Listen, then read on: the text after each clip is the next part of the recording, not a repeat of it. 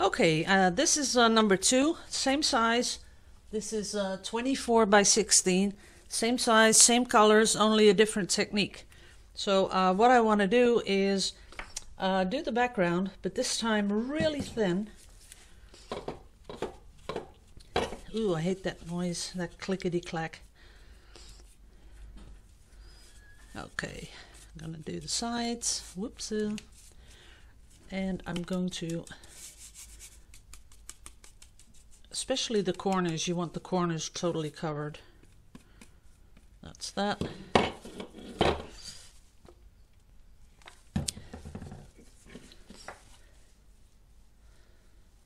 There we go.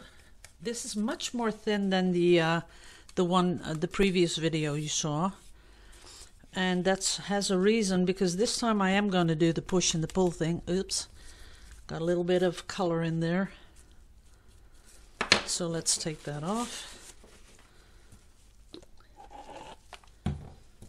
And clean the brush off a little bit. Okay, that's better. Okay, this is really thin, as you can see. There are still some little bubbles in there, so I'm going to get rid of those little bubbles.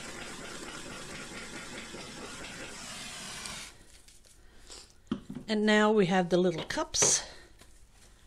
Tiny little cups, 30 milliliters, and this is sort of a medicine cup. And we're going to do the same thing that we just did in the previous one. We're going to start off with the background color. But this time I do want a lot of that dark brown, because I just love the way that that sort of seeped into the background. That made really beautiful effects. So that's that color. Then of course the turquoise on top, because it looks so good. And then the burnt sienna on top of that, because that looks even better.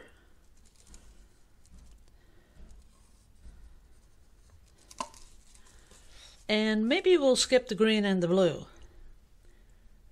Is that something that we want to do? Yeah, I think so. So we're going to put another color turquoise on top of that.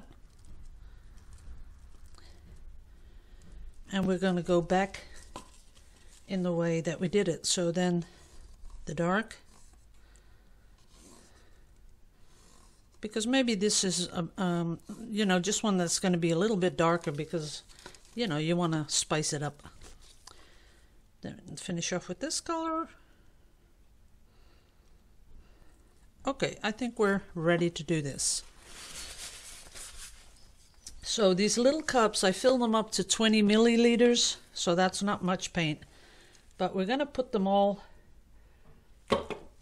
pretty much in the middle.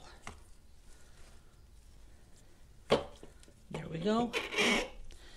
And then we're going to put extra paint around them. Like that, especially here in the middle, because I'm going to push up and pull down. And I got to be quick. Push up and pull down. Push up and pull down. There we go.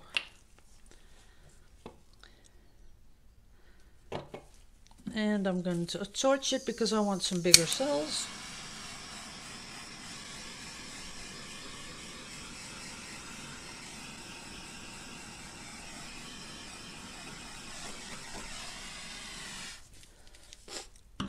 I do like the color combination.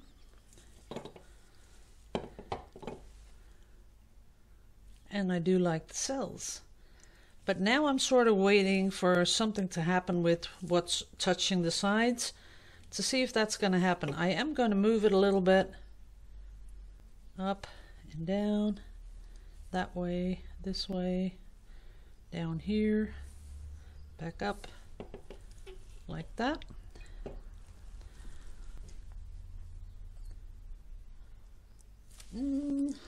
Is that sharp enough? Let's see. That's okay. I really like those little ones. I'll give you a close-up in a bit because they have really beautiful outlines. I do see it working, so it's doing something to the background, but I'm going to add a little bit more paint. Just a little bit here and a little bit up here.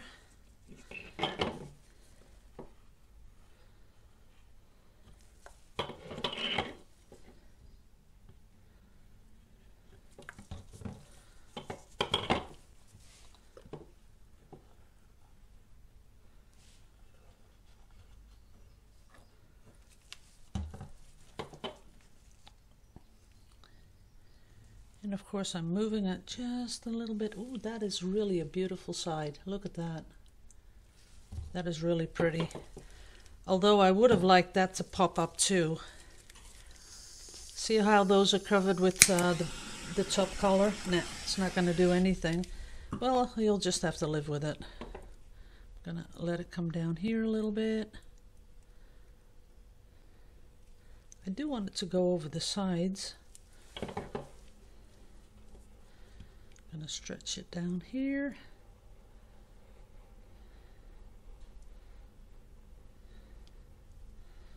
There that goes.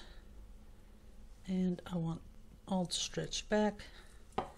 That's it. I don't want to stretch it anymore. Wow, that I really do like this. Oops. Let's be careful with this.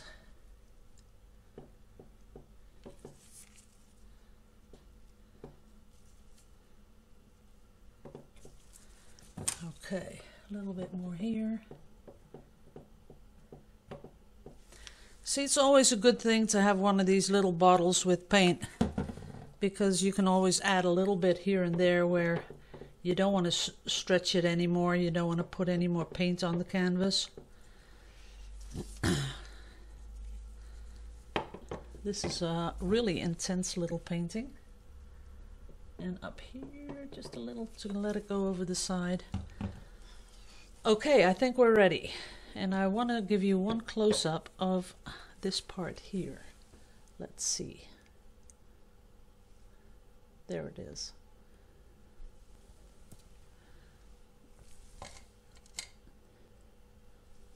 Okay guys, I'm going to put this one away. I'm going to use a little paint.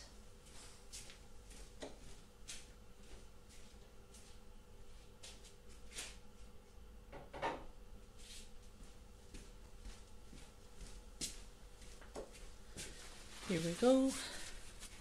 Whoops. And this, every time I get the same question, what kind of paper do you use? Kodak Extra Life. Can't really see it that well on this one. Oh yeah, there you go. Kodak Extra Life. It's as long as the paper is waterproof, you're good to go. You don't have to use what I use, because it really it's just about the waterproof thing. That's why Yupo works that way, because it's waterproof too, and that's what you want to get into. So a little bit more on top, and I want a lot of this color.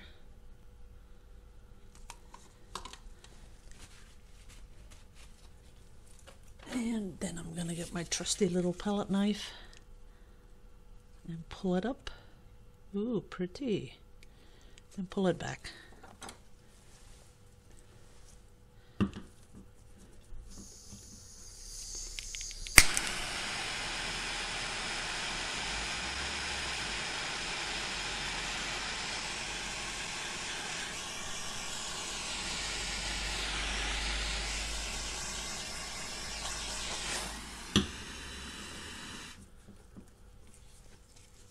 That is pretty. I just love those colors together. I really do. So that's number one. And we're going to do that again, only we're going to scoop some up.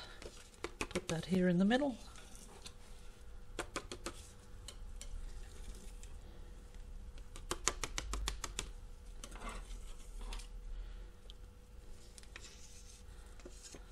This is sort of just, you know, to make it float. I want to make a full one.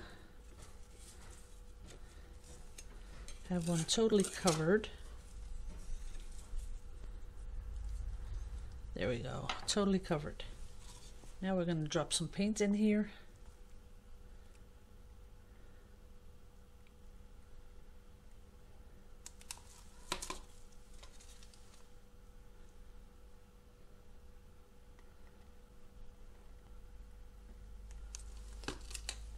And this time I am going to use a little bit of green.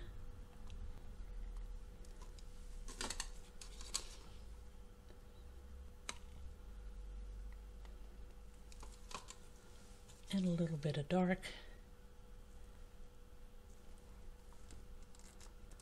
Come on, give me a little bit.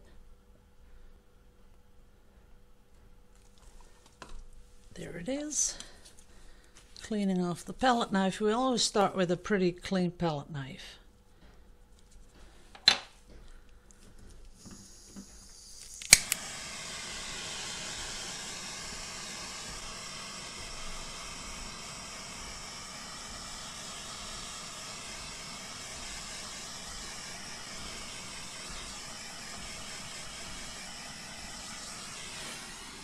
That's it.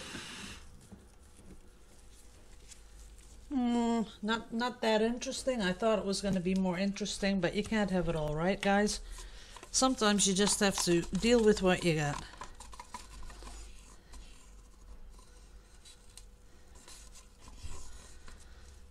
Okay, one more, and then I'm gonna clean up this little mess, and we're gonna do something different.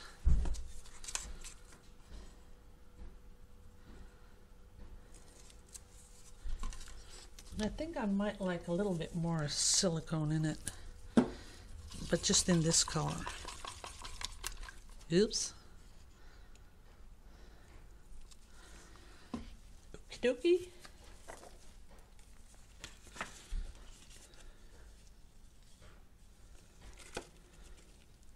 Oh yeah, someone asked me to do something. And I thought, maybe a cool idea. They said, you know, can you do a swipe? And then,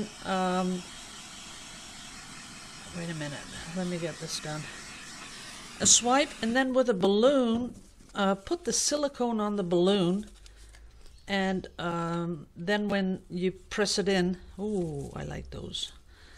I want to see what happens. So, and when they asked me to do that, I sort of wanted to see what happens too. So let's do that right now. We can do that small. If I knew where my balloons were. Oh yeah. So got a little balloon.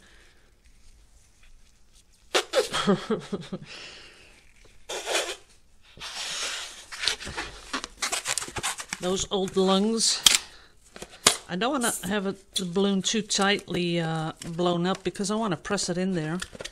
But we're going to see what happens. Okay. Then we're going to put in, oh no, we're going to do a swipe. Let's do a quick swipe. A little bit of green.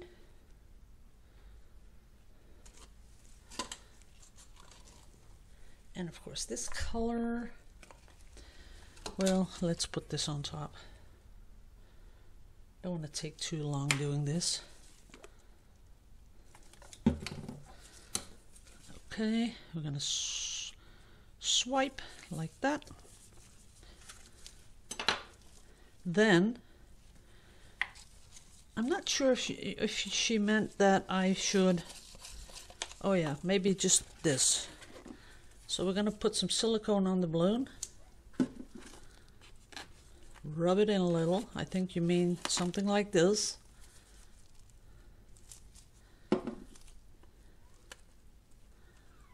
So here's the balloon with the silicone. I don't think that works. I think the paint just sticks to it because there's, you don't see any cells pop all by themselves. And when I do that, I'm just activating the silicone in the paint. So I don't think you meant that. Look at that. It's just going. Okay, let's clean that off. Now, maybe if we did this, but I need a dark color because otherwise you can't see it.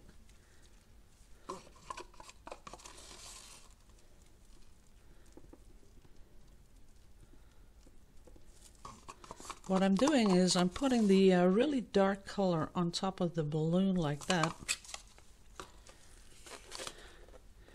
And then we're going to press it.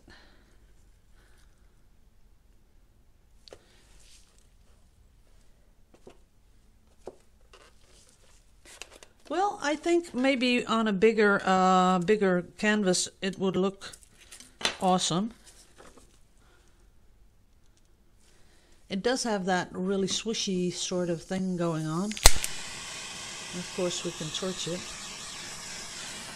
a little bit, not too much, because then you lose the swishes.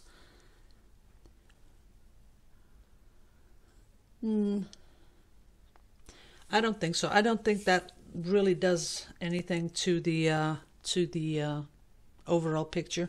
What I really like, and guys, if you haven't already checked her out, please go to Pouring Your Heart Out, and or is it Pouring My Heart Out? I don't know. Just check it. Pouring Your Heart Out or Pouring My Heart Out, and she does these balloon smooshes, and they are absolutely to die for. They are beautiful. So go check her out. I'm pretty sure you'll be amazed with what she does.